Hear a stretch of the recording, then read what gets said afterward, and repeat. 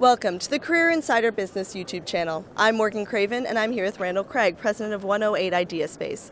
Randall, what's the best way to network using social media?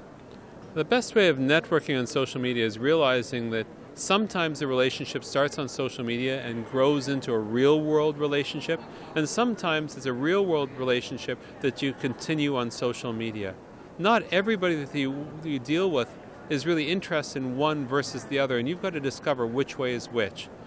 Most people do not care about you, but they care about how you can solve their problems. You've got to be relevant to them. So what is the value add that you can give to others? What are the things that you can pay it forward so that those people will actually pay it back at some point in the future?